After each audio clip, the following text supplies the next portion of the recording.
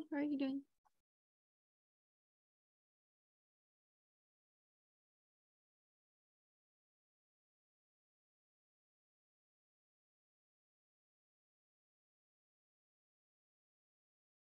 Hi, everyone. Hi, Rach.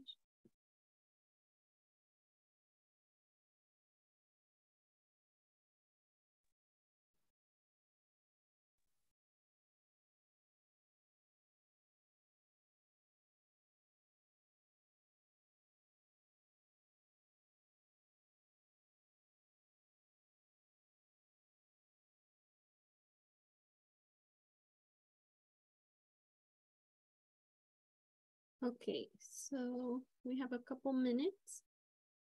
Let's log into Canvas, download the notes, and the assignment. We'll do those together.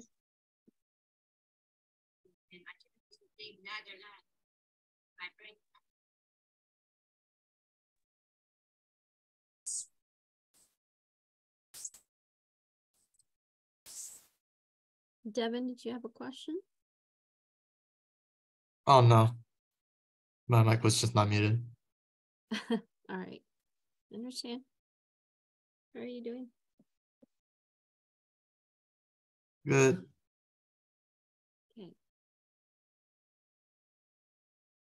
All right, let me go to the dashboard here.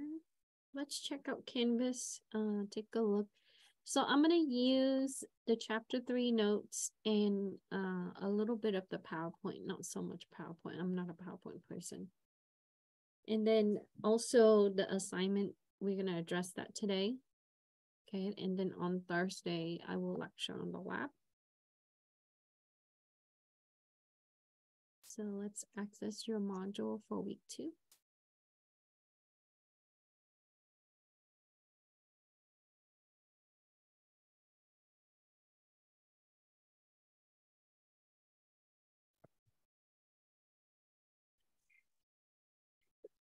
And we'll give everybody a minute or so.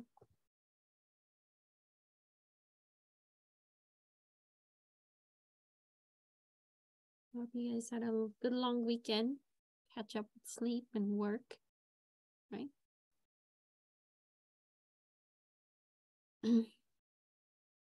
Okay, I'll go ahead and get started. So today we're gonna go over the assignment, but we are gonna mostly talk about our notes. You can find your Unit 2 notes here. You can download them or you can view them within the page, right? So I'm gonna go over these two along with, I uploaded some of the PowerPoint presentation in case you're interested, and then I also put a link. Let me reopen this. So what I did was I supplemented based on what the PowerPoint in the book, what it gives you. Okay. Some of this I covered in CIS11, but this class is mostly different than CIS7 as we cover assembly and organization and architecture in this class. So the focus for most of our lecture is about the CPU.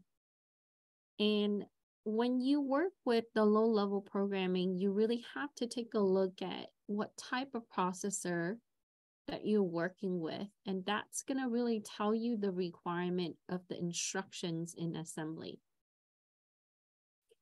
And in the last lecture, or when we did the lab exercises, we talked about this is way better than having the class in person. How the organizational structure for the RISC, which is reduced instruction set, is really using instructions and storage compared to CIS. So today's focus is going to be on your transistors and gates and how your logical operators are at work when you're programming, even on the higher level. So the beginning of the chapter, it talks about transistors. And so, hold on 1 second. All right, thank you. And if you're looking at today's processor, like if you go out and purchase an Intel or AMD, or even when you buy an Xbox, right, game console, all of the things that we use have a processor, including our smartphone. And so what I want to bring your attention to is what we're going to talk about is Moore's Law and how that's relating to what we're going to be learning in this class. And I put a link on your notes about transistor count. So if you look at the definition of the transistor, it is simply an electronic device that is on the processor. We mostly use this for storage in the microprocessor. And if you're looking at a lot of different type of cache memories, which is used for temporary storage, right? It really consists of the memory cell that is the same as some of the components that you see that's used for storage. So in 2022, if you're looking at your USB flash drive or your micro SD, right? These already, we are in the billions of your transistors. So what does the transistor really look like? Right? It would be like this. Some are smaller, some are larger. And so it is just a way to amplify and switch electrical signal, right, in your CPU. And so this is a way that we can apply current or voltage for our digital signal. And so some of you probably heard of, like, this course is, had a little bit of emphasis in digital electronics, right? So because if you're looking at the computer processor, it is really an integrated circuit. And the way it's built is with billions of transistors. And this is the larger size transistor. But when we look at the inside the processor, that will be a lot smaller. So coming down to the historical facts, right? If we're looking at the beginning record of your transistor, how it's integrated, let's say in the 70s, something like Intel, the earlier Intel, the actual physical size and the implementation. But if you're looking at the transistor count, that was 188. So this comes back to how we use storage and the demand for storage as we go along. And so keep that in mind. Fast forward, right? Let's say that we are looking at, some of you are born in the 2000s or even earlier, in the 90s, right? So if you're looking at some of the system, for example, AMD K5, that was about 17,000. And if we're moving forward to more of the modern system, and so if you can see this list goes on because we have so many processors that we have used in the past. So let me find something that you're more familiar with. And then they also listed on the memory. So if you're working with like the actual hardware, you can have a better understanding of like how RAM uses transistors. And so there are many different type of integrated circuits that's designed. And ultimately we use transistor, which gives us the logical component. That's what you use for programming to be able to compute, right? Ultimately, the computer adds, right? We talked about using 2's complement. And so it only adds the 2's complement to make it a subtract. I had lost some of the, let me see.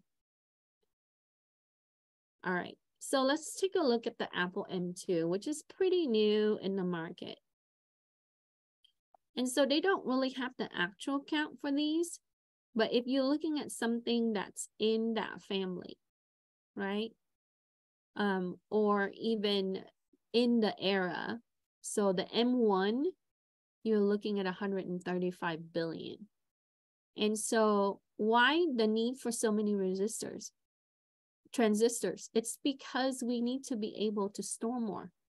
We're able to store more information and use that information to really compute and output values, right? Like for example, for analytics, for different computational purposes or even gaming. And even if you're looking at some of the GPU, so the AMD EPYC, right, they don't have the count, but prior to that, the M1, so you're looking at about 135 billion, and so on, okay, or million. And then, so when we compare this, compared to the early 90s and 70s or the 80s, we have a huge growth, right, in how we implemented transistors in our integrated circuit system. Okay, so with that said, I'm going to switch here and I'm going to come back to our chapter 3 notes. So to break this down, transistor is your basic element in the integrated circuits. It's a way that we can bring in the current or the voltage to the processor.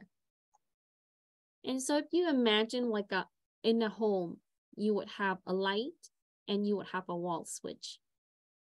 You need to have a current or some kind of power source going to that wall switch, which is the controller, to be able to send, right, the electrical signal to your light.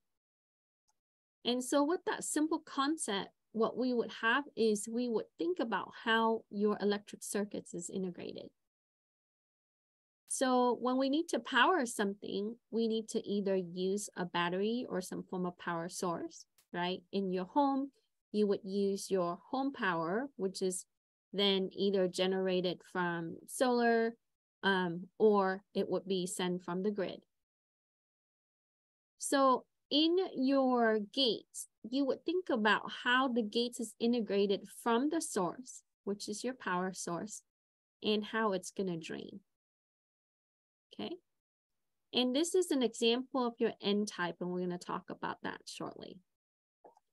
So for the quiz and the final exam, you need to know what a metal oxide semiconductor field effect transistor is, a MOSFET. This is your simple component that's integrated for the gates inside your microprocessor. So the transistor that we looked at, some of them are PNP or some of them are NPN, that could be varied, but ultimately it is a metal oxide semiconductor. So when they produce processor, right, let's say that you are AMD or Intel, you really need to take a look at the materials and the components that really made into an integrated circuit, which is your semiconductor. And for our transistors, it is metal oxide semiconductor, hence MOS. And so if some of those of you who build PC, you're probably familiar with CMOS battery, right? It's a type of battery, like a very flat, kind of like watch battery that used on the older system to really power your motherboard. And so with that, we already familiar with metal oxide semiconductor.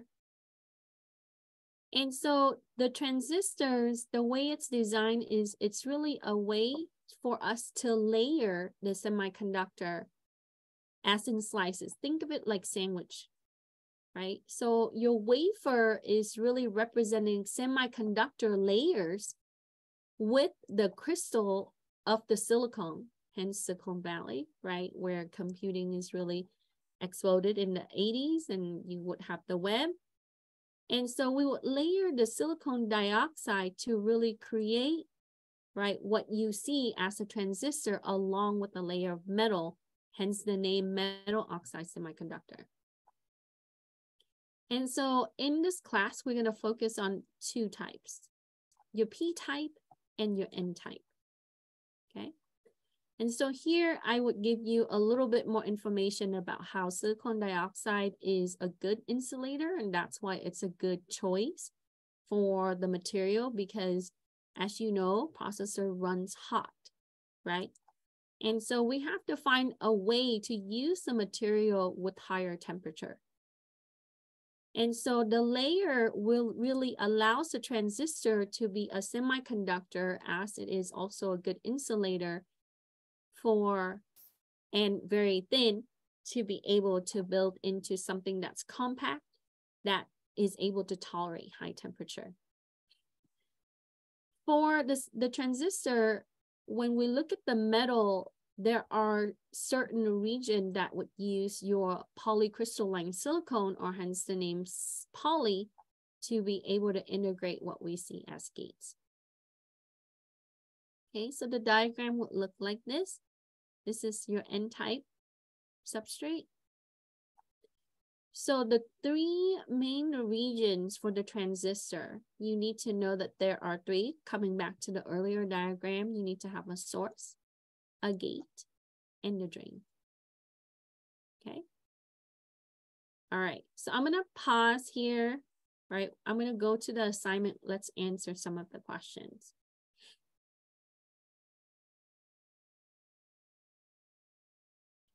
Let's go to number 1. And I designed these questions to give you a clearer picture of what a microprocessor is. I know all of you use computer, right? Many of you use, build computers and very familiar with the technology. But in this class, we have to think about how we see programming from the lens of the processor, okay? So we need to really know what is it made of and how is it able to determine logic. So number 1, describe the function of the transistor in the microprocessor. So we can define a CPU, central processing unit, or your microprocessor, is an integrated circuit. It consists of transistors, and today we talked about transistor, diodes, capacitors, resistors, and sometime inductor. So those are the major components that go into your processor. And this consists of gate, source, and drain. Right? We have diodes, capacitor, and resistor. This is used to regulate current, right? And then there are other components. So I will come back to this in a little bit, and we'll talk about microcontroller and embedded system. So your transistor are made up of logic gates.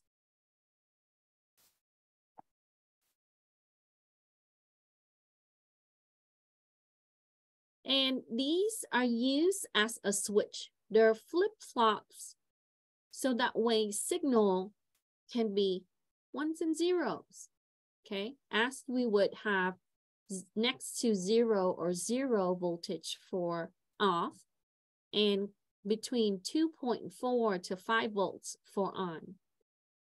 And so why do we need really the gates?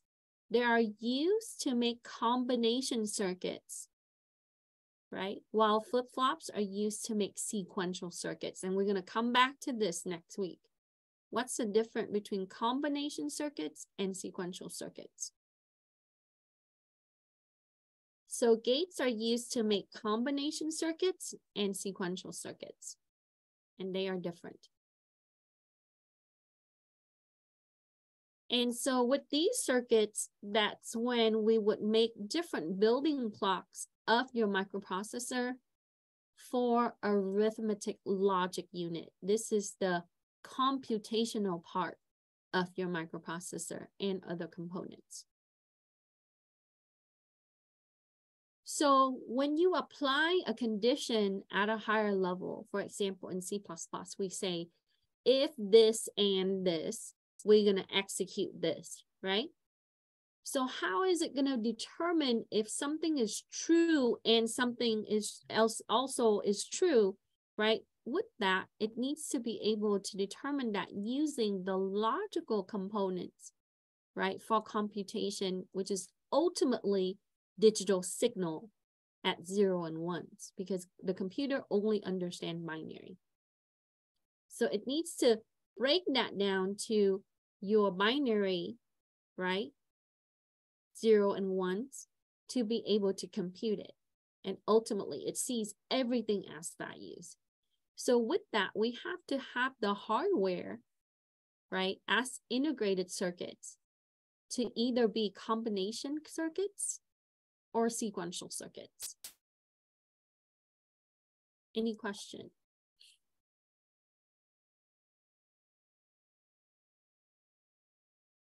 So if we say that transistors allows us to create flip-flops or switches, what are some of the states, right? We can say, just like how you turn on and off the light, right?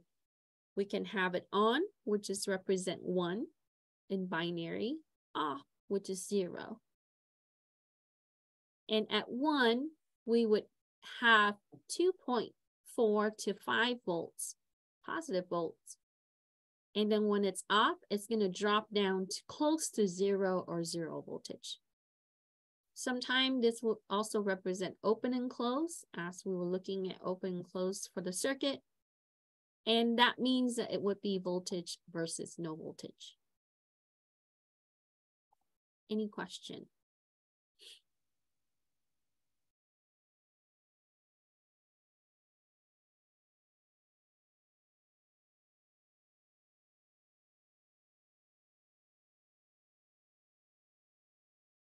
Okay.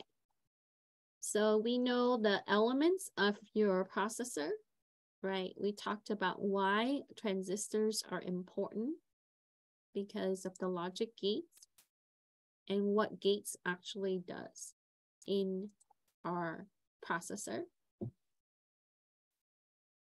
And so it doesn't matter what brand that you're looking at or the model, right? Ultimately, the only difference in these are going to be the type of instructions that they're able to receive, right? So like we talked about last time, the type of assembly language that's used to program these microprocessor. But when you break it down to the simplest level in how we build microprocessor, we really have to, we revert back to the components of the microprocessor, which are transistor, diodes, capacitors, resistors, and occasional inductor. And those are the what makes a microprocessor. Okay.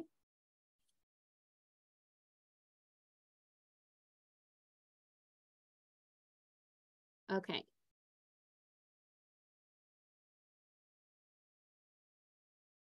So we had stopped here. And so where it talks about between the N type and the P type, and I'm going to differentiate these. And if you did the pre-class reading, when you look at the chapter and looked at the notes, you kind of have a little bit more understanding, right? I try to summarize it. Open circuit means that there's no voltage. Yes. Okay. So I'll come back to your question shortly. Okay, so we talked about how the semiconductor material that would be dope for the drain region. And this, you would see that when you look up transistors, right, it's a lot of the pages are going to give you, you know, NPN or PNP. And so the structure, that's going to tell you how it's really designed for the drains region for MOSFET. Okay. And in the logic gates, we need to really address the operator that we've been working with. And so far, I think we only did and or, right, in the last week. So when we work with these logical operator at the higher level, the gates are actually at work at the lower level in the processor. And so logic gates are your basic logical functions that are really the fundamental building blocks for your IC, your integrated circuits. This is how we're able to apply or even compute, and we will understand why, right? Like adding values, or adding the two's complement, which is subtraction, multiplication, all the things that we do. Remember that the computer was really built for arithmetic in 1940s, and it consistently continued to do so, even though it seemed more complex. But at the low level, it is performing arithmetic. So we are working with the and, the logical and, the or, the not, the exclusive or, the not and, the not or, the exclusive not or. Okay. So with that, we need to use these logical operator or your logic gates for performing complex operations like 3D gaming, right? VR, like to be able to do analysis, machine learning. So the maximum of your logic gates in your IC is determined by the size of the chip and the size of your logic gates. And it really comes down to that, okay? So as we're looking at the smaller transistors, that would mean that it needs to have more complex, faster processors. So if you're looking at the count, when we talked about that at the beginning, we need to have billions, so we need to really use more of the transistor to be able to compute more at the complex level. Okay. Now there was a question about for your circuit switch.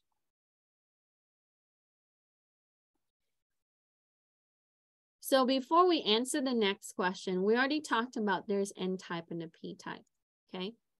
And this is a slide from the publisher. I grabbed some of this and put it on my notes, but you know, they depict that best on here. So I'm gonna revert to this and talk to you about this. So for your N-type, this is when the gate has positive voltage, okay? And so that means that when it short circuits, it's gonna switch close. And so when the gate has 0 voltage, it's gonna open, okay? So when it receives positive volts, it's gonna close. And when it has 0 volts, when it dropped to 0, the circuit is open. That's gonna be between A1 and 2, okay? So gate 0, that's open. When for gate 1, that means it's received positive, it's closed. This is for the N-type. For the P-type, okay, it's the opposite. So it is the complement of the N-type. Okay, so when you have a certain type of transistor, it's gonna say PNP, right? So it needs to have its complement with the combination of, right, the type of your MOS. So the P-type is the complementary of the N-type. When the gate has positive voltage between 1 and 2, it's going to open. Okay. When the gate has 0 voltage, short circuit between 1 and 2, it's going to close. So it is the opposite of the N-type. So in general, your question is broad, right? We have to take a look at which type that we're referring to. So in the circuit, it really depending for the type of MOS transistor to really represent when the gate is open or closed. Okay. Other questions?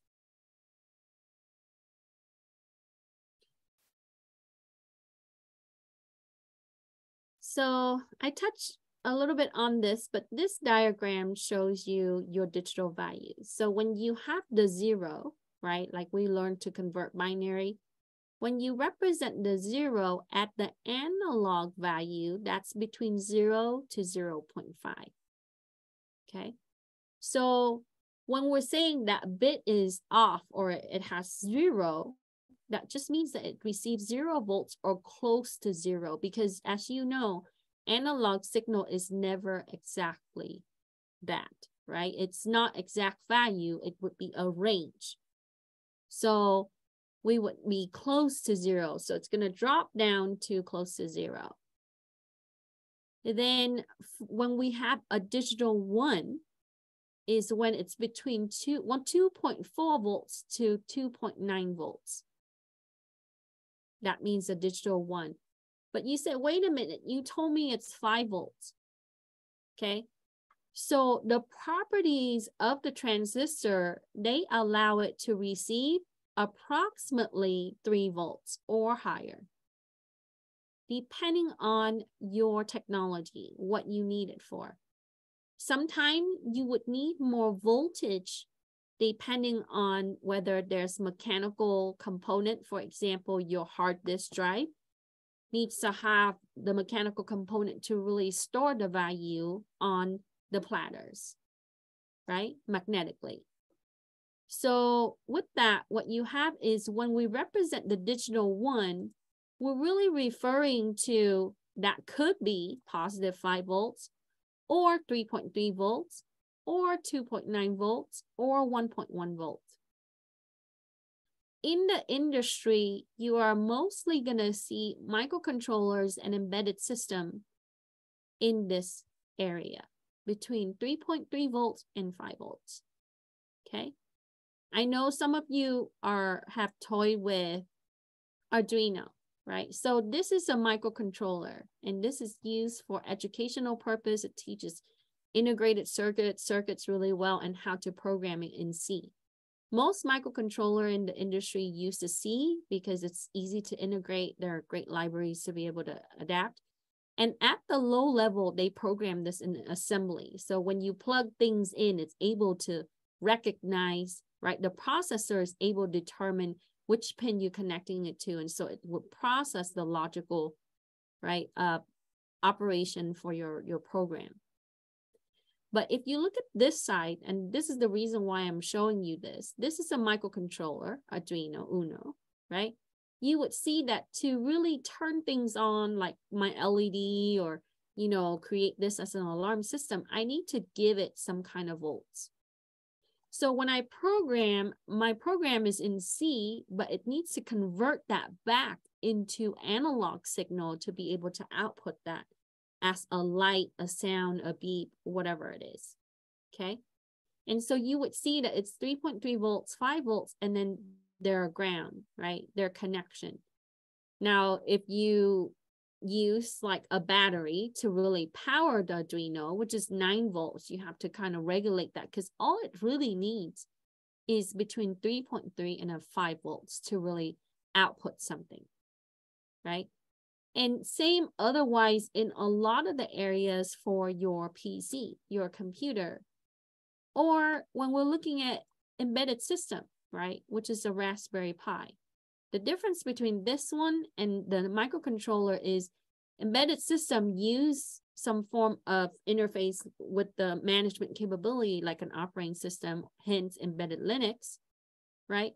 But when you're looking at the digital circuitry for output, you are seeing the same thing, 5 volts for power connection, 3.3 volts for power connection. So if I need to power an LED, I simply connect the positive connection here and a ground, right? Or if I need to, like, let's say, connect a speaker, I can connect a 5 volt and a ground. So this kind of tying back to really what we were talking about in the type of voltage that needs to go in to really drive the digital 1 and the 0 voltage when it pulls it down, right, to be able to get for the ground level. So to answer the next question, the difference between your N type and the P type for MOS transistors, right, is when you look at the N type, the gate, when it has positive voltage, short circuits between the 2 terminal, which is your input, it will cause it to close, okay? But when it has 0 voltage, it's going to open. And N-type is attached to ground, which pulls the voltage down when the input is 1. So when you have one of the input is 1, right? As it is a positive voltage, it's going to close. And when it pulls down to 0, it's going to reopen or open the terminal or the switch, okay? So it's when you give it a 1 as an input, it's going to close, and then as it pulls down to almost 0 volts, it's going to open.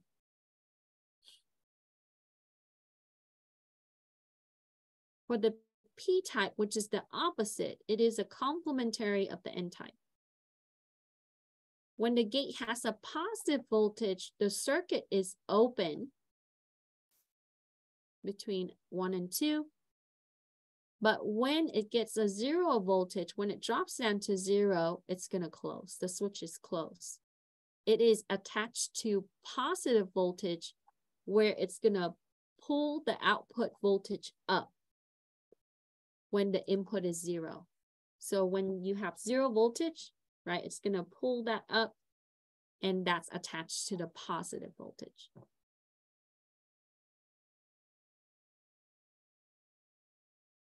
And so make sure that we understand the difference between these two.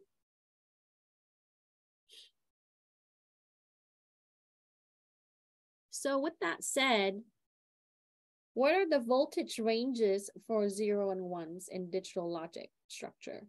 Your 0 is going to give you the range between 0 to 0.5 volts.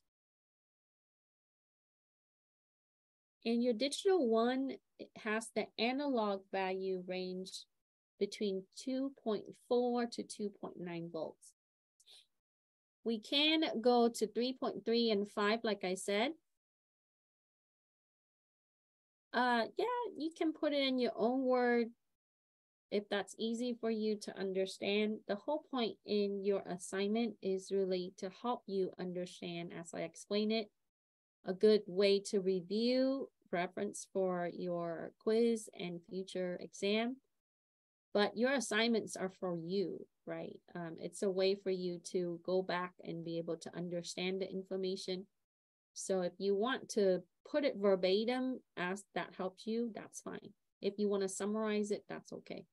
As long as it makes sense and it's clear to you. Okay. So we talked about the digital 1 for the voltage range in analog. And we typically would see these values. So don't be surprised, right? If it's not exactly 3 volts, it's higher than 3 volts. You're welcome. Remember that we need to supply power source to components, right, within. So it doesn't need it, and it's not exactly the value, as you know that your current flow is never exact. Okay, so you would have approximate or the range. Now, if you give it too much power, you can also fry it, right? As when I did camp one year and I was showing them how to use the Arduino, and when you use battery, that's 9 volts, it needs to, and you only need a 5 volt to really do something, right? Like rotate, if you're looking at a drone, right, for the blades, it's only going to need about 5 volts for that. So if you supply a lot of the voltage and you don't regulate it, what's going to happen is it's going to have a huge surge through, and you're going to end up frying that portion or actually the board itself. So we would use resistor to be able to control the ohm and things like that. So, okay. But you get the idea for the range, and this is going to come up for the final in the quiz. Question. So before we go to the next few questions, I want to come back and talk about, like, when we were adding the binary, how these digital bits really play into what we talked about today, which is your gates and your transistors.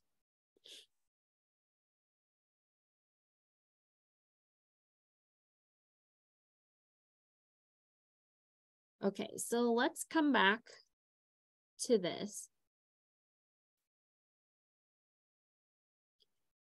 So where we left off was we talked about the size, the physical size, on how we would need to really fit, right, millions or billions of your transistor into your microprocessor for storage mostly, and computation, your ALU.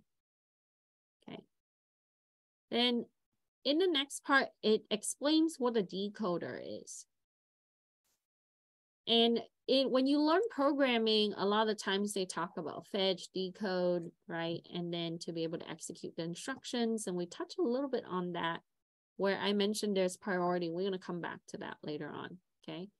So here, the decoder is really a circuit that changes the code into what we see as electrical signal.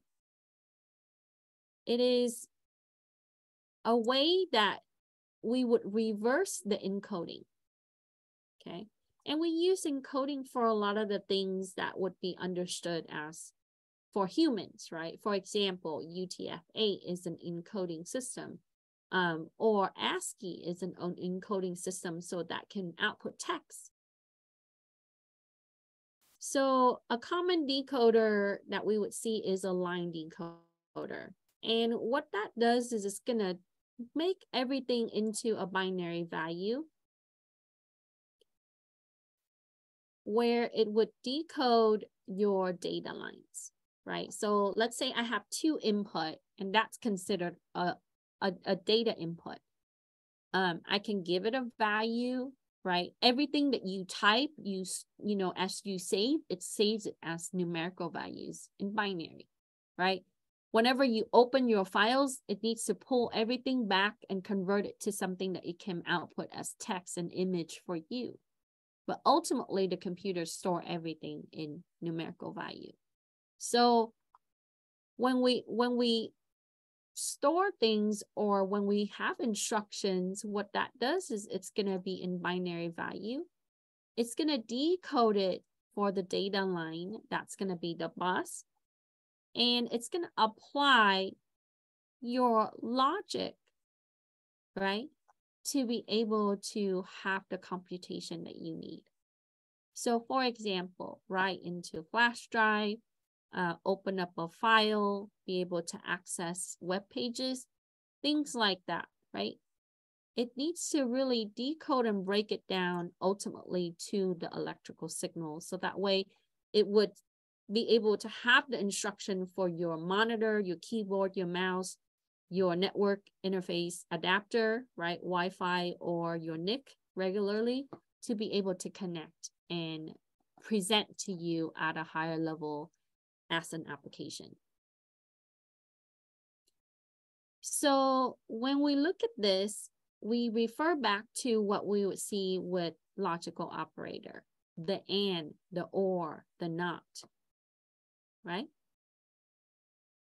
And in some cases, we don't just have 2 input. We might have more than 2 input. We would have, let's say, 3 or 4 input. So if we're only dealing with like the and, right? A and B is true, then do this. That's not always the case. We compute at complex level, so we need to be able to have more than 2 input. And in the not, there's only 1 input, right? So you would have X and Y or A and B, A or B, right? So that would introduce what we call a mux or a multiplexer. A multiplexer is a combinational logical circuit. This is a way that we can have several input lines, not just 2. So we can combine multiple logical operators or logic circuits to have multiple input and a single output. So the operation of this is to be able to send 1 or more analog signal through a common line at different or the same speed and have 1 output. Okay. So this is considered, a multiplexer is considered what we call a combinational logical circuit that allows you to switch across multiple inputs to have 1 common output. So what does it look like? It would look like this. I have input 0, 1, 2, 3, 4, 5, 100, right? What it does is it's able to switch across these input and produce only 1 output here. And this is an example using the rotary switch or the wafer switch, which is, you know, a combinational logical circuit. So it's also known as your data selector, as it selects the input for the data on the data line. Okay. So when you see this, often that it would be constructed as an analog switch in the integrated circuits mechanical selector. I know some of you are going to get into computer engineering where you would work with this a little bit closer, or even electrical engineering, right? And in computer science, we have to really understand what type of components that we are working with outside of just writing programs for it, right? We have to see what it sees, how it understands things. Okay. So a multiplexer makes sure that we know that it is a combinational logic circuit. It's a way that to switch across multiple inputs or select the type of data that is being inputted to output one, okay? To have one output, like this big picture. Any question? Okay, so now let's talk about adders. So last week we learned how to add binary after we convert it, right? And we work with carry. When you take a 1, add with a 1, you would have a carry. And so in a computer, there's no magical space that exists where things just float around and be able to bring it to the next column, right? We really have to implement a way that there would be a circuit to really represent that output in a carry value. It needs to place it somewhere to be able to use it for computation. So a binary adders are circuits.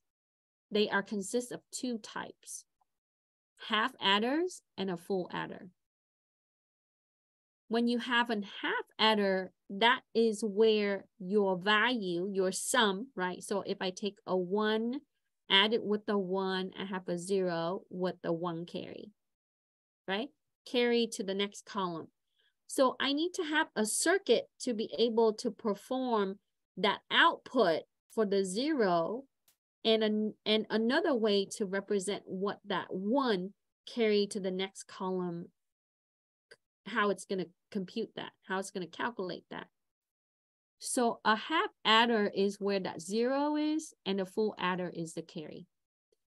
This is where they would tell you that your carry out, right, is where we would be able to implement your binary adder as the carry into the next column. Okay. So if I have a value and a value, it converts that into binary, right? It gives you the half adder. This circuit is going to allow you to have the sum and the carry, right, to be added in the next value on the column, right? As we did that manually, we would handle it with the adding value at the top, right? And then get the sum and then be able to add it again. So we really design the computer to perform what we normally do, right, as humans. Now, how do they really design that? For your sum, the binary addition really resemble what we would see as an exclusive OR gates. Okay, so your adders are really exclusive OR gates. If you're looking at, if I have a value that's a 1, added with the 1, I have a 0 with a carry. So if they create it as an exclusive OR gates, they're able to implement the sum, which is the half adder, along with the AND gate to be able to have the carry. So to really handle how we add binary, it is combined with the exclusive OR and the AND gate to handle the carry and the sum for your output. And that's what it is. Any question?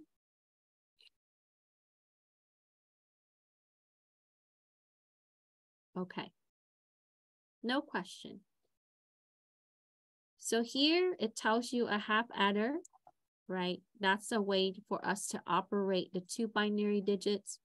It produces a sum and a carry value because we always expect, right? It could be both on to have the sum and the carry one. Okay, so that's what a binary adder is. And on the circuit side, that's what it is. Okay. So coming back here, let's identify your logic gates. And if those of you who took my CIS7 or currently in my CIS7, some of this is familiar to you, right? There's a slight difference between this class and the other class. I focus a little bit more on the architecture in this class versus discrete math for the other class. Okay, so let's start with 5. Most of the time, you are going to get a diagram like this, right? You have to determine which logic gate that is. And for the test, you need to do the same. I want you to leave this class at least knowing the basic. So that way, when you go and take the next level class, you would understand how to read your gates diagram and how to be able to write your assembly program. Okay, so this has 2 input and 1 output. This is an AND gate. The way that I remember it, it's a D shape, and D is in AND.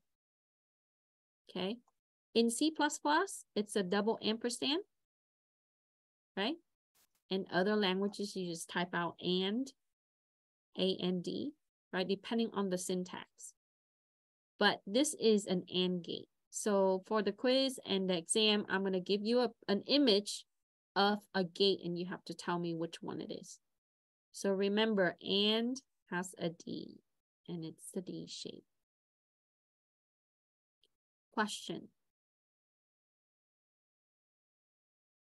B, this is an OR gate, or logical operator.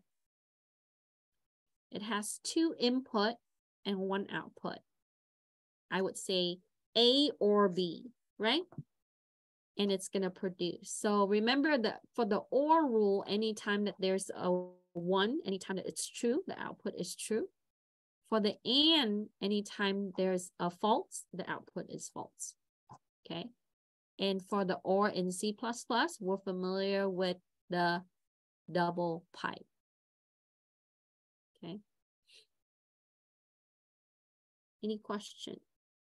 And so for the OR, it looks more like an arrow, right? Compared to the AND that looks like a D.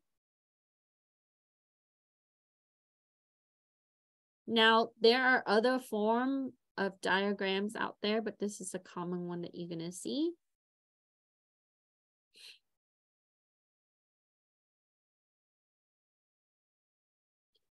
And then for the NOT, okay? That will be the exclamation point in C++. And NOT only requires 1 input. So if I say the input is A, not A is the opposite, right? That's the 1 complement. So if I have it on here, 1, not on is off, 0.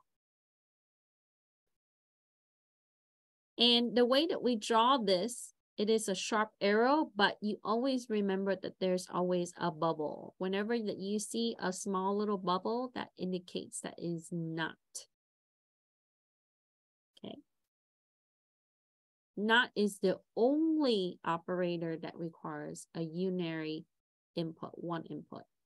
All the others have 2 input on the data lines.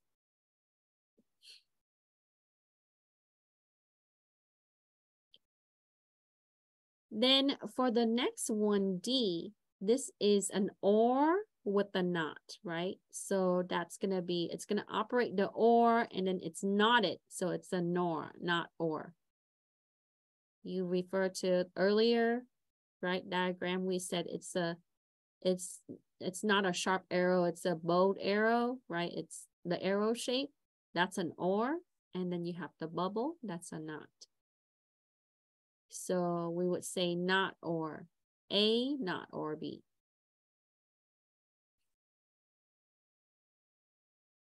So to handle this mathematically, we OR these input and then we not it. That's the second step. That's why it's drawn this way, or not. It's not the other way around, okay? We OR it and then we not it before we output.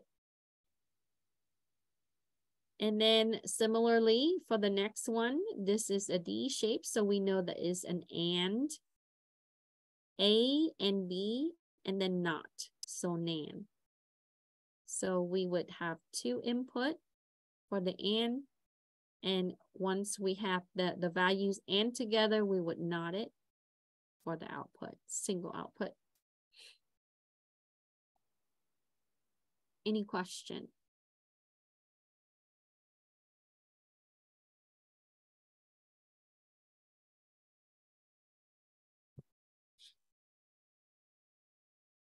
I think a lot of the programming talk about the computer science concept. In this class, focus specifically on our organizational architecture. So we're specifically looking at the processor.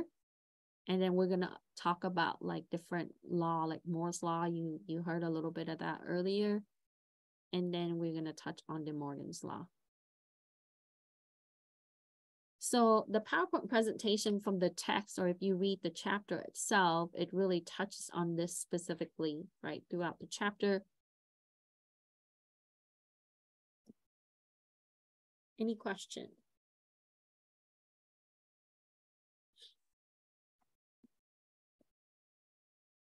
Okay, so make sure that we know how to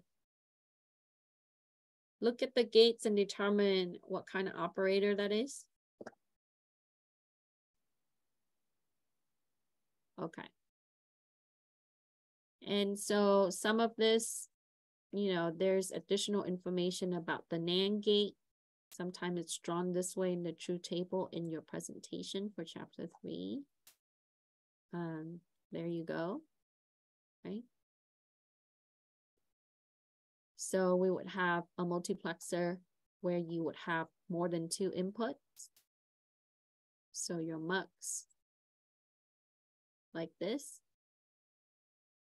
So sometime you would have like not and then an or. So when you have the combination of and, you would have the or output.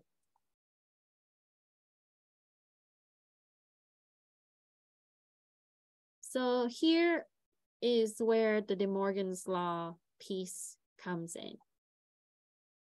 It tells you here that converting and to or, right, with not is considered the following gate. Okay. So when we convert and to or, we would invert the inputs and the output. So for the input, we would invert it, which is not, right? So if I have A, I would have not A. If I have B, I would have not B for the invert. And then I AND those not values together. And for the output, I got to flip it back. So I NOT it back, and that's going to be equivalent to OR. So when we make it from AND to OR, we would need to do those. So not the inputs, AND them together, then NOT before we output. Okay. So really explaining the DeMorgan's law for your logic, and you can read about the theorem. So here I'm giving you the summarized version. Okay. So there are 2 theorems. Number 1, DeMorgan's law first theorem proves that when 2 or more input variables, when they're AND together and negated, which is NAND, they're equivalent to OR of the complements of the individual variable, which is what you see in that diagram. We inverted the inputs, we AND them together, and then we inverted before we output. So that's the first part of DeMorgan's law, which is the equivalent of NAND function will be the negative OR function.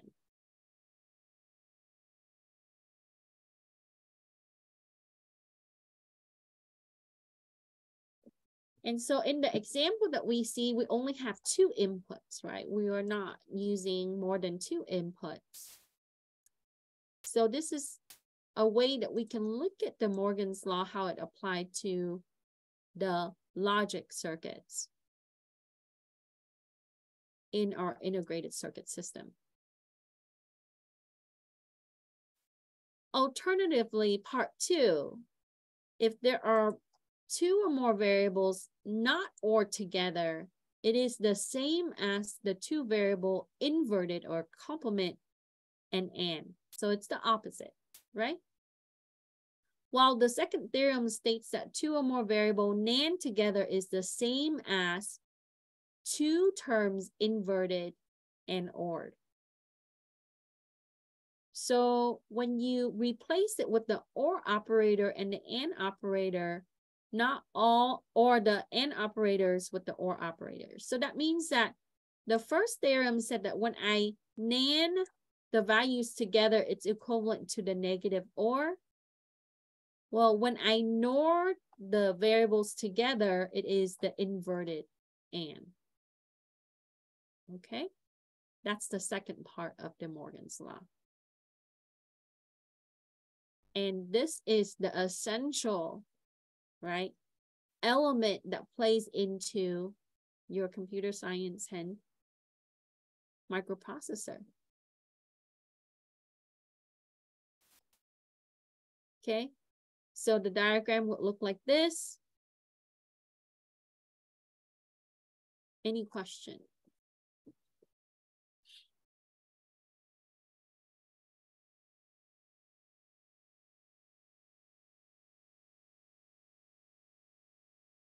Okay, so make sure we know DeMorgan's law for the quiz and the final exam.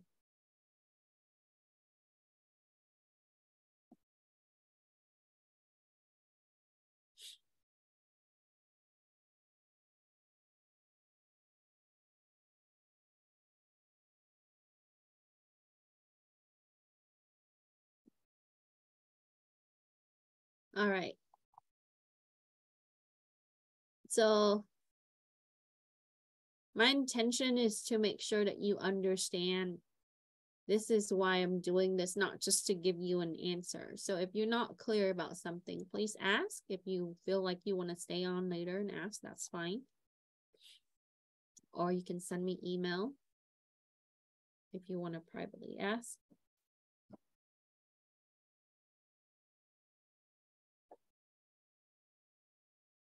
Okay. All right, I'm going to move on. Okay, so let's do some basic exercises together, right? We did the AND OR last time in our lab 1. I want to make sure that you understand how to use NAND and NOR. Okay, so for number 7, it tells you to determine the output given this input, not and this input. So the first step is to be able to take these values and AND them together. Okay, so to review, and if you're not sure, you can also go back to the lab. So for the AND rules, 0 and 0 is 0. 0 and 1 is 0. Anytime that you have a 0, you get a 0 as the output, false, right? 1 and 0 is 0. 1 and 1 is 1.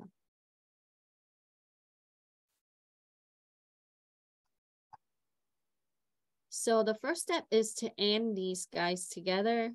So 0 and 1 is 0. 1 and 1 is 1. 1 and 0 is 0. 1 and 1 is 1. 0 and 1 is 0. 1 and 0 is 0. This is not adding, it's and, right? 0 and 1 is 0. Anytime we have a 0 in the mix, either input, we're going to get a 0, right? That's the rule. 1 and 0 is a 0. We're not done. That's step 1, right? This asks us to not and. So we and them first, and then we apply the next operator, which is the not. So once you have the output for the and, you got to use the not operator, which is you're going to flip the bits, right? The 0 becomes the 1. So 0 becomes the 1. The next 0 becomes the 1. The next 0 becomes a 1. The fourth 0 becomes the 1. The 1 here becomes the 0. The 1 becomes the 0, and the last 0 on the right side, which is the least significant bit, becomes a 1. And so this is your output, your not and. And of course, you can use a truth table, but if you know how to operate it manually, that's the way that we write the gates, right? We and we not for NAND. So going back to DeMorgan's law, he's saying that when you NAND them together, when you inverted the inputs and NAND them together, that's equivalent to the or if you NAND the values together, that's equivalent to the inverted or. That's the output.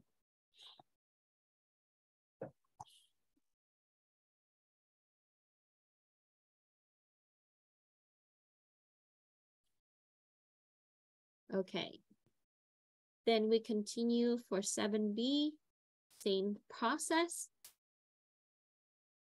If you given this value in binary, you're gonna NAND it, not AND, with the next value. The first step is to compute the AND. So 0 and 1 is 0, right? 0 and 1 again is 0. 0 and 0 is 0. 1 and 0 is 0. 1 and 0 is 0. 0 and 1 is 0. Anytime we have a 0 in the mix for AND, it's output 0. 1 and 1 is 1. And 1 and 1 is 1. So this is the AND output. Then we got to apply the not operator. So we flip the bits. The 1 becomes the 0. The next one becomes a 0. The 0 becomes the 1s, and the rest, all the zeros, flip the bits. So the opposite of that bit is 1. So that will be your output for 7b.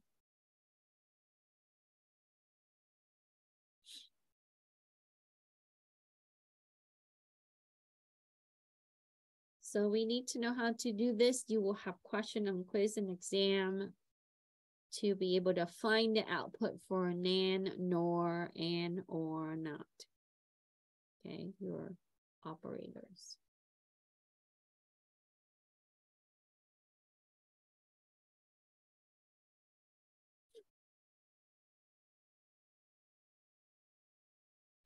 Any question?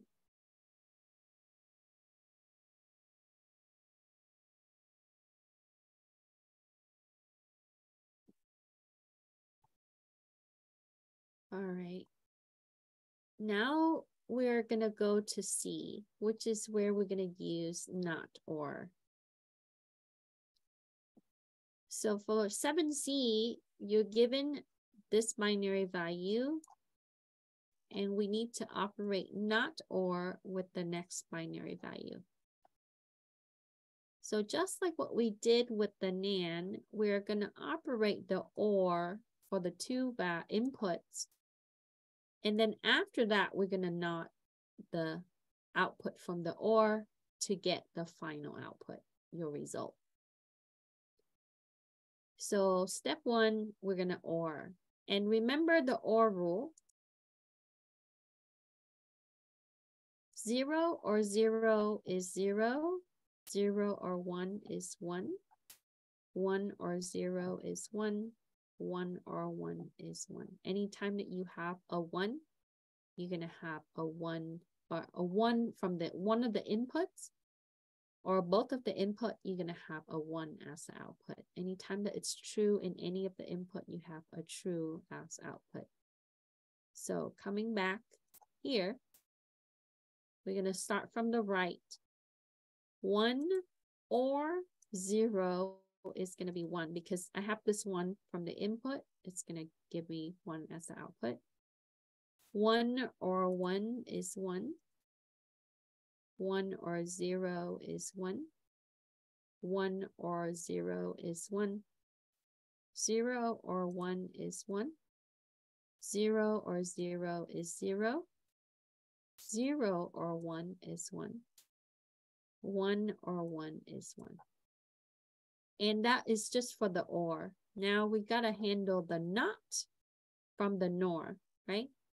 So we're going to take the output from the OR and apply the NOT operator. So we're going to flip the bits. 1 becomes the 0, 1 becomes the 0. The next 0 here becomes the 1. And then the 1 becomes the 0. And the rest of the ones becomes zeros.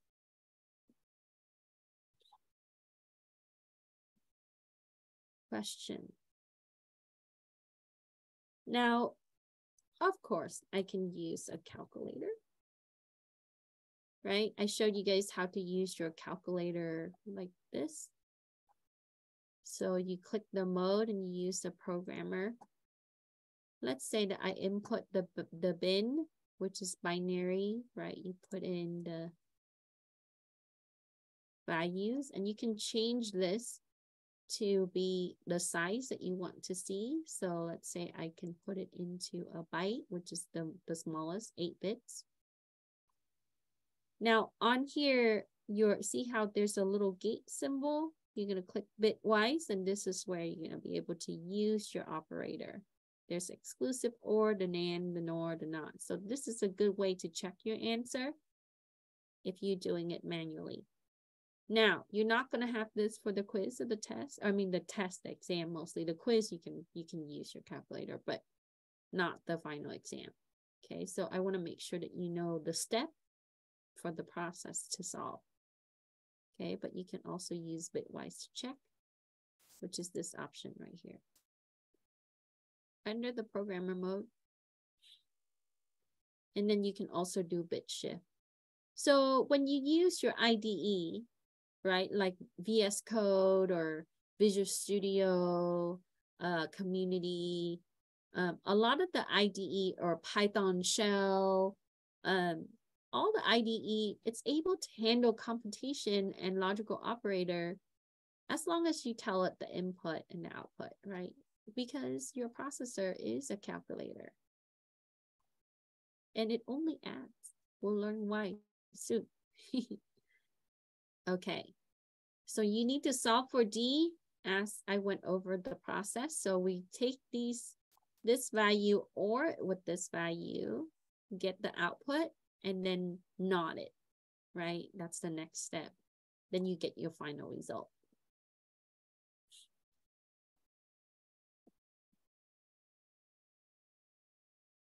Any question?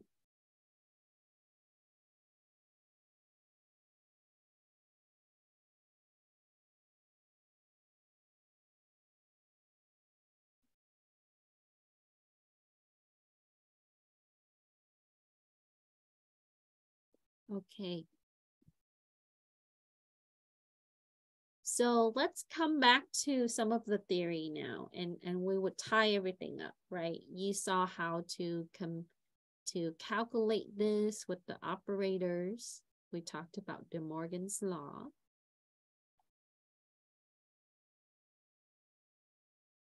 let's come back to some of the things that we talked about earlier. So for question 8, asks you, what is the purpose of a decoder in the logical function? And as it's stated on your notes, it is a circuit that changes code into signals.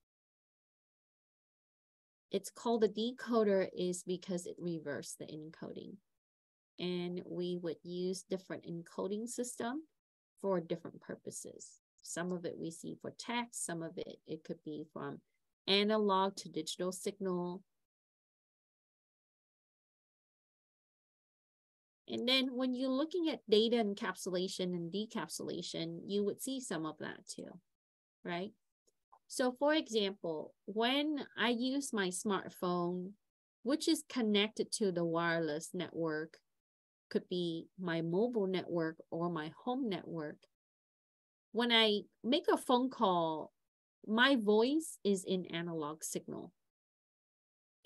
And in order to transmit your conversation, my voice, to the recipient who's receiving the call, it needs to convert that signal into digital signal. As we are using all our networks now is digital network, as you know, right? So when your conversation is sent to the cell tower, which is then sent through the network to the receiver, when you're making a phone call, that data is already being sent as a digital. So your phone, what it does is it takes your analog, which is your voice in waves, convert it, right? It is a way to change it into signal, convert it, and then transmit it through the network as 0 and 1s in packets. And if you're taking my networking class, I always talk about things don't arrive all in order, right? So when it gets to the recipient on the recipient phone, it's going to convert it back. So it's going to switch your digital signal as data, then change it back into analog, which is what you hear on the speaker as voice. And that happens instantaneously. It has to happen fast. So that way there's no lag, right? The only time that you face lag is when the network has issues, traffic, just like how we deal with, traffic on the 91 freeway, right? Everybody slows down. So in the case of there's a delay, it's usually just because there's a lot of traffic on the network. And now they have ways to be able to divert traffic and control flow in the network. So this is a way that you do see, right, how encoding and decoding actually works, where it does a convert. And there's a specific processor or components of the processor that handles that. Okay. Depending on the type of your embedded system for your smartphones and things like that. And we can use our computer the same way. Your smartphone is just a smaller scale of that, right? All right. For number 9, it asks you to describe the purpose of multiplexer in the logical function. And we mentioned that MUX they are all digital circuits that is made of high-speed logic gates. This is used to switch digital data or binary data. Can be analog types using transistors, MOSFETs, or relays. We switch one of the voltage or current inputs through a single output. So it's going to be able to switch across a range of inputs, right, for the multiplexer, compared to 2 input that you would see in your simple logic gate. So what you would have is multiplexer is a way that we can have a combination of gates. So that way it's able to switch across many inputs to produce one single output.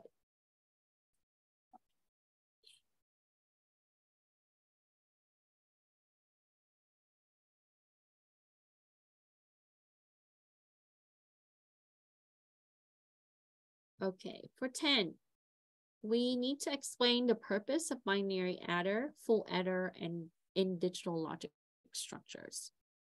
So binary adders, as mentioned in my explanation and also the notes earlier, they are arithmetic circuits. It comes with half adder or full adder. This is used to add binary digits together. They are combinational logic circuit, which can be constructed using basic logic gates between two or more, so that way we can add two or more binary numbers.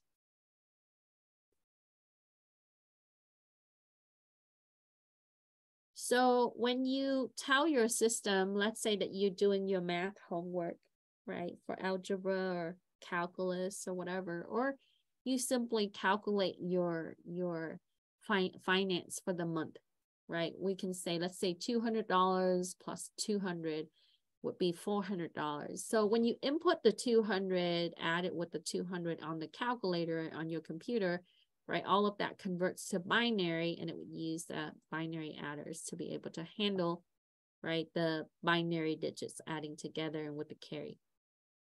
So a basic binary adder circuit can be made up of AND and exclusive OR gates. So these two gates are together to be able to create your binary adder circuit, which allows us to add the binary digits together. So binary adders at the gates level is the AND and exclusive OR.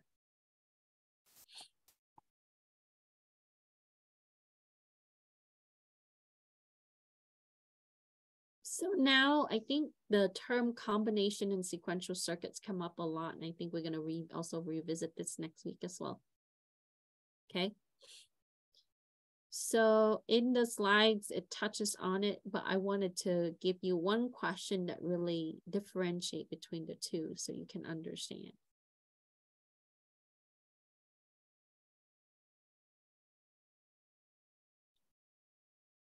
Describe the difference between combinational and sequential circuits.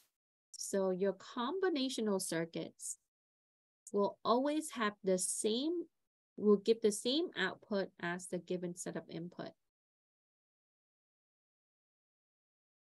So an example of this is the adder always generate the sum and carry, which we talked about in the last question, regardless of the previous input. So you're always going to consistently have the same output if you're using the same set of inputs. That's combinational. For your sequential circuits, it stores the information and its output depends on what is stored. And this is what you see in your state machine, plus the input. So when we save our file, so for example, I have a blank document. To start, I added a few lines on my document. I save it to the system. My output is really depending on the stored information or the state of my file, correct?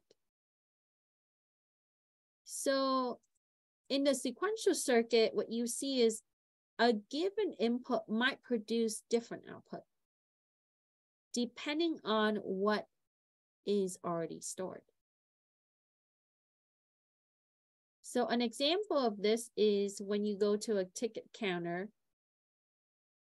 and you would be able to go forward by pushing the button. So the output is really depending on the previous state.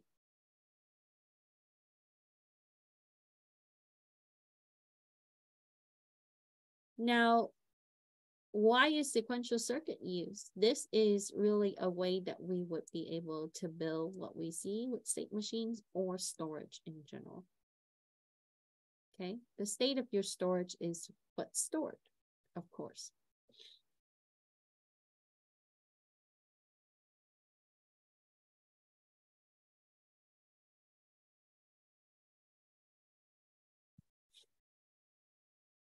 Any question?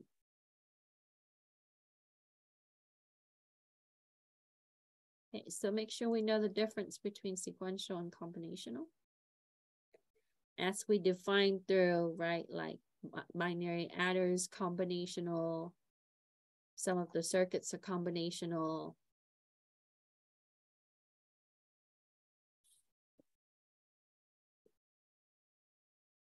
And so with that, we would then, let me see if I can find, yeah. So when you go to, if you use the slides, you would see that in the latest slides here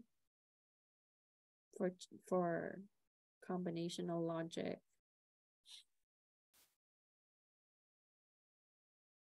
They're very brief in the slides, so I hope to give you a little bit more when, you know, if you want to write verbatim, that's fine. It's really to help you understand more than anything.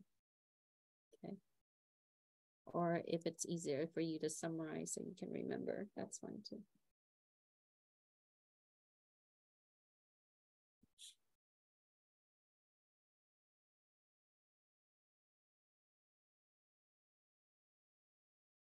Okay, we're almost done. Hang tight. We just have like a couple more to go.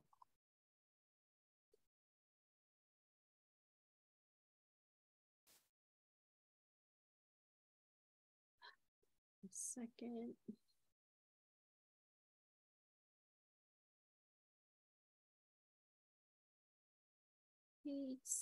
So this is what I use for my 7 class. I added it on your page so you can have a little bit more understanding for gates. Okay.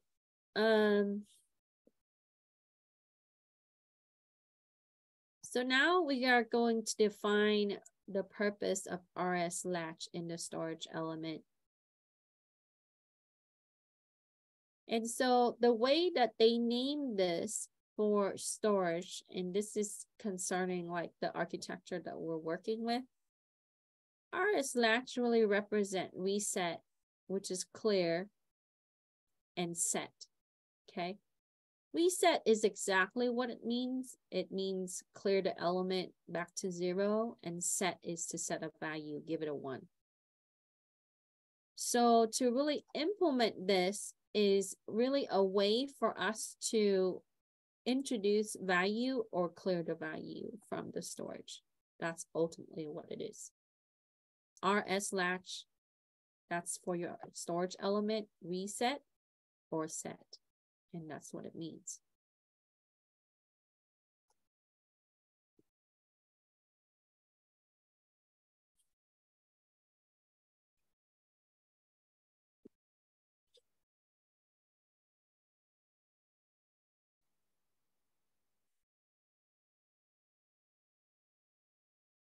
Any question?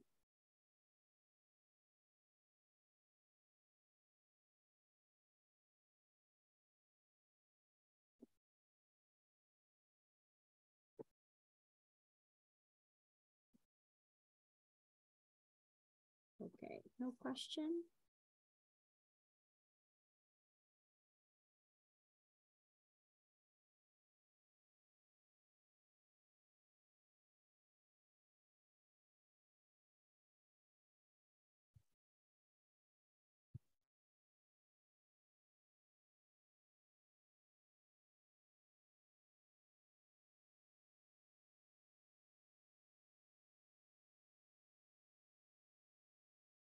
So storage memory, you can also use this PowerPoint, right? There's some added details in that if you wanted to view it.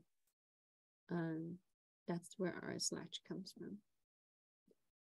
And if you read the chapter, you probably got that too. Just the slides is a summarized version of the chapter. Okay, so now we need to have a multi-bit representation, because the reason why I go over this is when you start writing instruction starting this week lab and forward, you are going to have your instructions in a certain part of your word, okay? So a word is 16 bits. from a certain bit to a certain bit, we're going to be able to have instructions. From a certain bit to a certain bit, we are going to use, you know, like let's say values, right? Or offset. So there's certain part of a word size that we can use for data. And there's certain part of the word size that we can use for instructions. And that's very specific to assembly. Okay. So this is a way that we want to be able to denote your bit representation. Okay. So what I did was I highlighted the bits. And we want to go from left to right, and we want to start. So we know that this is the first bit, right? And we're going to go from 0 to 15. So what we want to do is we are going to denote it from left to right, bit to bit, from the left to the right. And we're going to say what that equals to. So if I'm only concerned, so this is a 16-bit word, right? So when we say a word for LC3, Microsoft ASM, there are many assembly languages refer to a word as 16 bits. Okay, so that's basically a unit to represent storage of data, right? We know that that will make up 2 bytes, which is a byte is 8 bits, so 2 times 8 gives you 16. So if we're only care about the highlighted area, right? So what you're going to do is you're going to count from the right to left. Okay, so if I start here at 0, 1, 2, 3, 4, 5, 6, 7, 8, 9, 10. That's where my highlighted area start. So I'm going to go from bit 10 to bit 15 or bit 15 to bit 10. So in the square bracket, you would say that from 15 to bit 10, this is the value, which is the highlighted value. Okay. So, and that could represent something, right? Down the line, we're going to see that there are a certain section of a word that would represent your instruction. And then maybe the rest of it would represent offset or label or something like that. So what this tells you is from bit 10 to bit 15 in a 16-bit word, right? That's the value, which is the highlighted value here. So for B, if I'm only concerned about these bits, I start with the right. This is 0, right? Count left, 1, 2, 3, 4, 5. So these 5 bits have this value. So from 0 to 5, that's the value, which is the highlighted value here.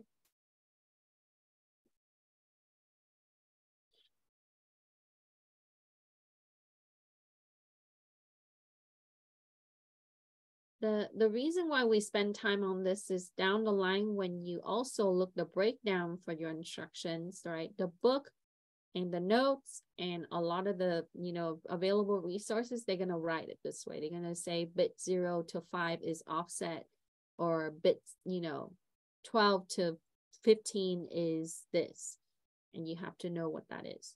Okay, so this is just the position of your bits in a word and the value that they represent. Okay. Any question?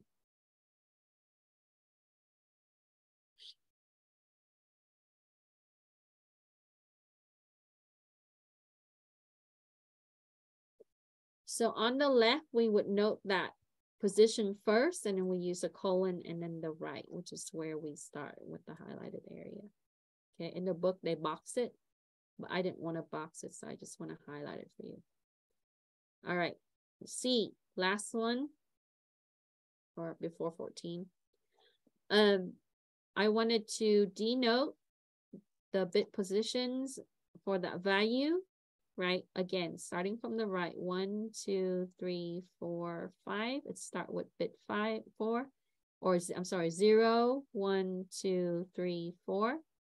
So bit 4, and then we count it forward, 5, 6, 7, 8, 9, 10. So between 4 to 10, so you would do 10:4, and that's the value, the highlighted value.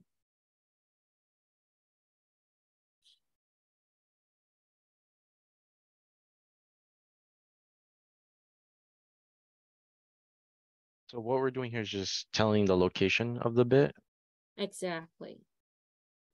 Because, yeah, in the future, we have to read it and see like, oh, you know, for example, the first 4 bits, your instruction, or 5 bits is your instruction. You have to know how it's represented, because it can get confusing for people. So I wanted to spend time to look at it. Yeah, just the position of the bits. So it's saying between bit 4 and 10, right? This is the value. And also on the simulator, right, you're going to see the binary file, and you would see, or on the simulator, you would see like the binary values. So everything is in Word, 16 bits.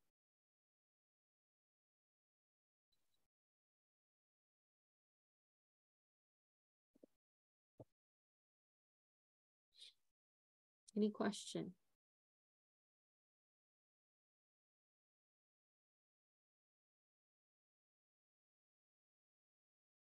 All right.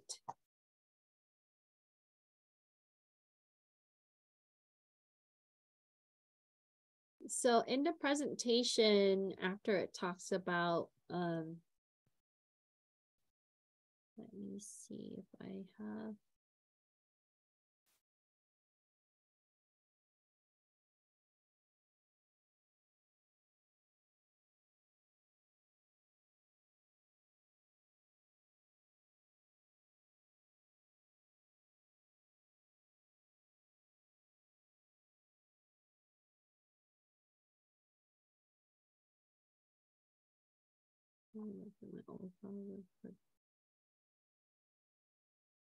We're going to answer one more and then we'll call it a night.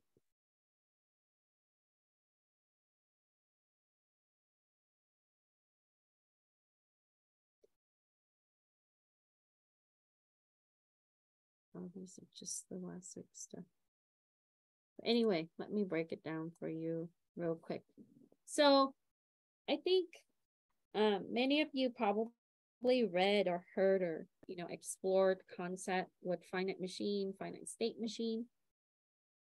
Right, so for 14, I asked you to discuss the properties of the finite state machine, and keep in mind that this is just some highlighted property of your finite state machine.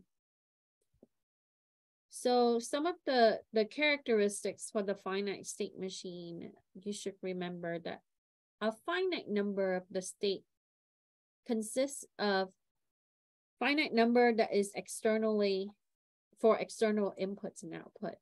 So that means that it has explicit specification for all state transition. And with that, the specification is it's going to use to determine each external output value described based on your state diagram. So a good example for this is whenever that you go through the turnstile, or let's think about vending machine. A vending machine, for most of you know, right, you have options to pick. And when you insert your coin or use your charge card, you apply some kind of value to that machine, so that way it's going to be able to rotate or dispense the product. So with that, when you introduce some form of input, right, it's going to externally generate an output value depending on the trigger for the input. Okay. Or when you go to like an amusement park, they give you a wristband, right? or a ticket. When you scan your ticket, it rotates the wheel so you can enter the park. And so with that, what that is that's going to be an input trigger that allows the state to transition. So we need to be able to have some form of output based on each of the state.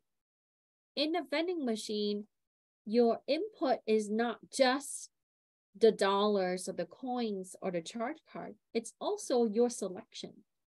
So when you press like option D1, for example, and that product, they rotate the wheel and be able to drop, that really is, we are applying input trigger to be able to transition and give you the output. But depending on your input selection, that's going to give you the transition for the state.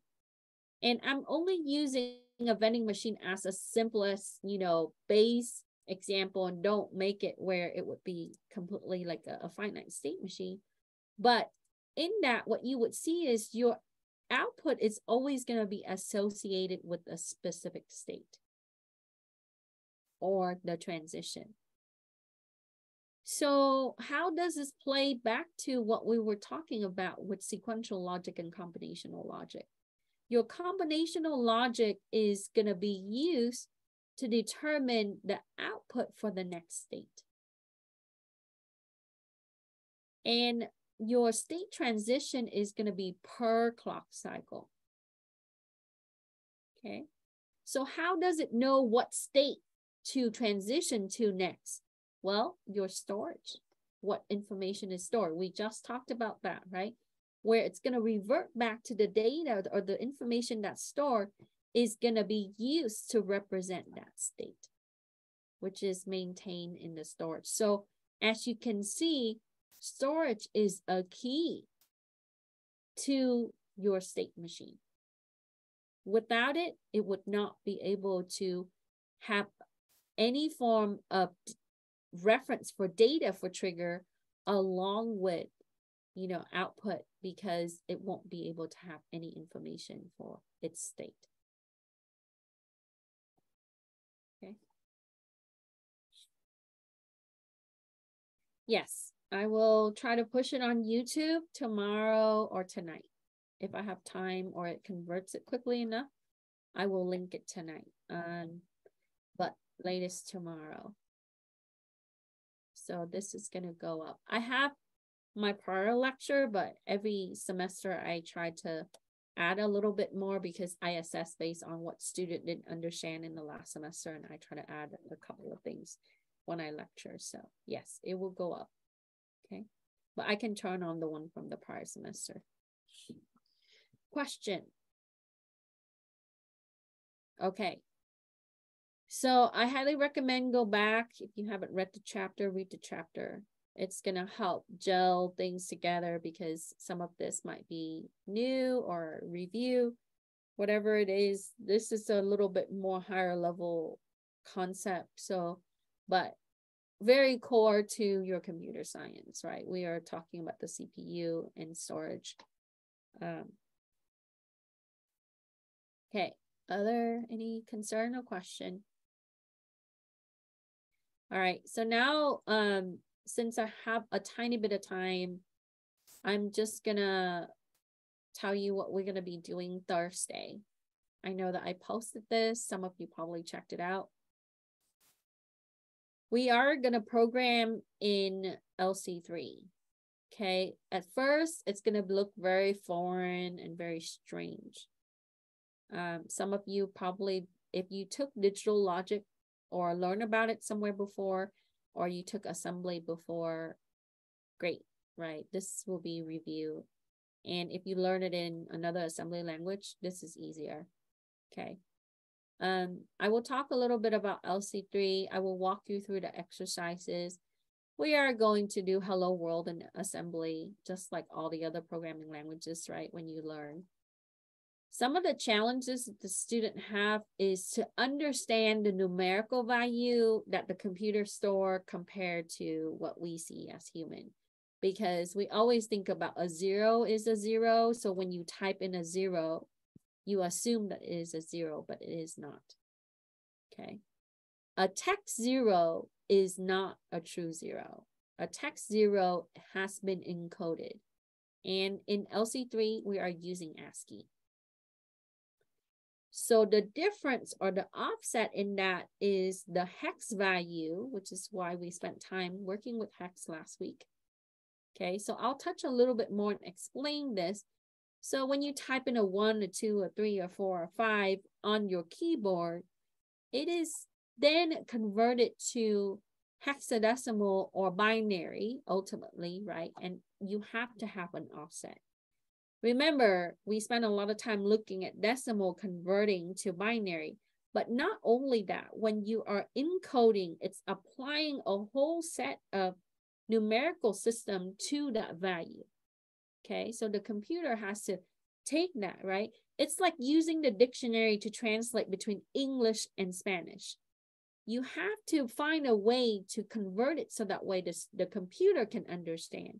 So what we see in text is not exactly the numerical value that's stored.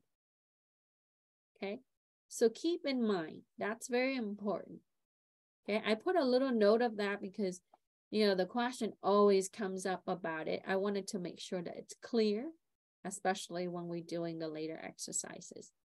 So what you can do is you can preview it, and it's always a good practice before Thursday for every week from now until week 11 or so to be able to take a look at the lab. Sometimes we do very long lab.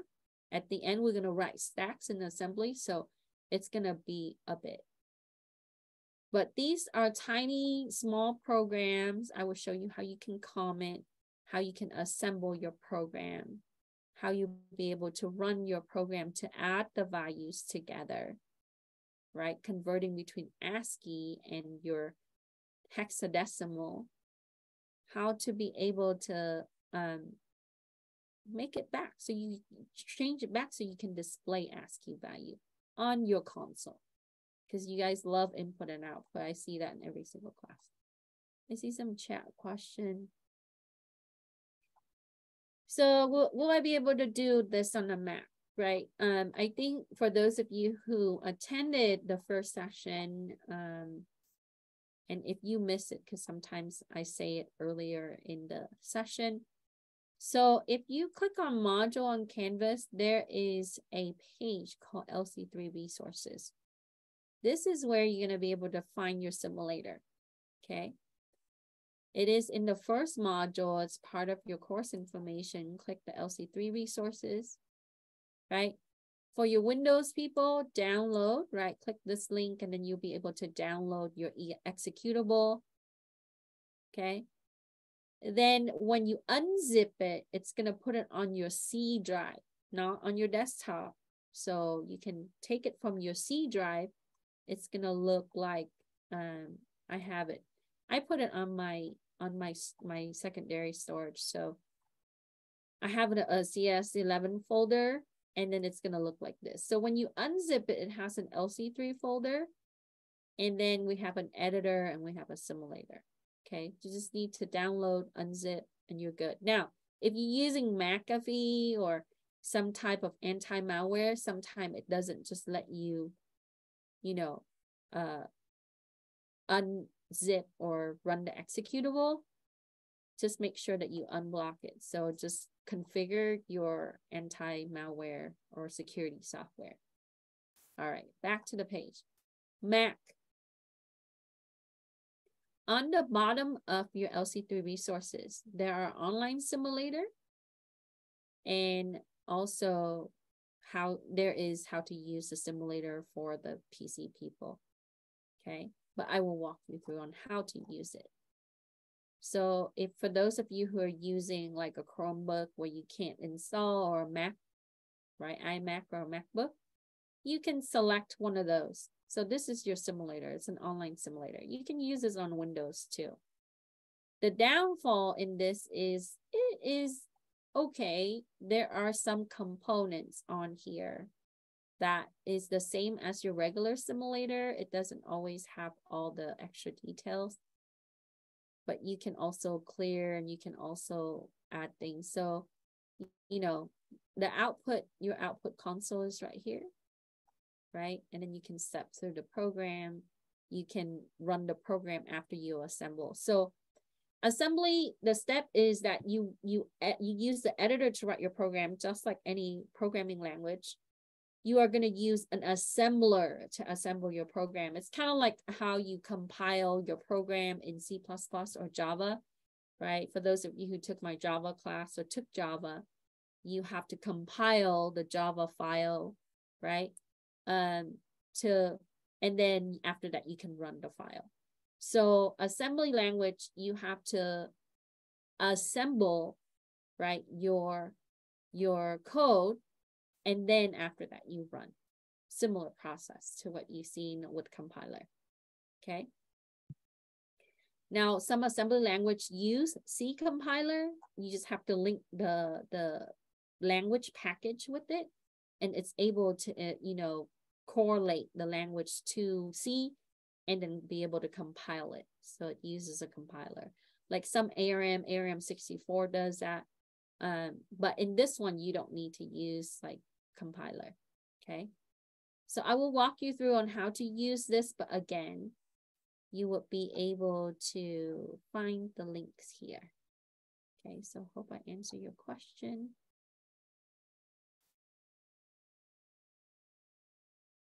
Okay. Yep, not a problem. Any other questions?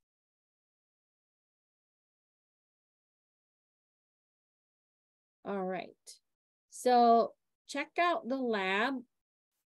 Okay, take a look at it. If you need to install, you can install, or you need to use the simulator, kind of familiarize yourself with it, play with it.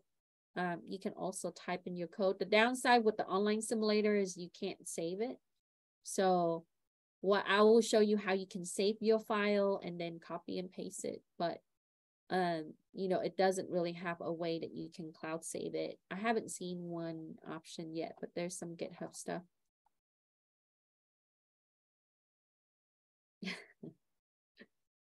Yeah, feel free to create Discord, or if you want to have a conversation. I see the Windows version, but I see a Mac for LC3. So I just answered that question. So a Mac, you're not going to be able to download. You're going to use an online simulator using the links here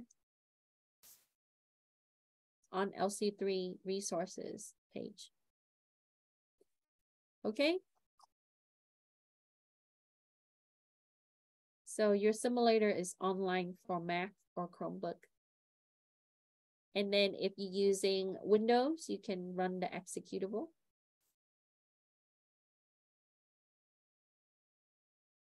All right, I'm going to go ahead and stop recording.